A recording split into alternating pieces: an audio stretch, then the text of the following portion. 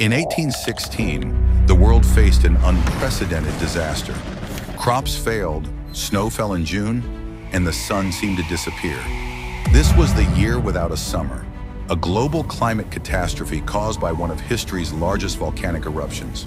It began with the eruption of Mount Tambora in Indonesia in April 1815. This was the most powerful volcanic eruption ever recorded, ejecting massive amounts of ash and sulfur dioxide into the atmosphere. These particles blocked sunlight, creating a volcanic winter that affected the entire globe. In Europe, snow fell during summer months. In the United States, frost covered fields in July. Crops failed, leading to widespread famine. Food prices soared, and riots broke out in cities across the globe.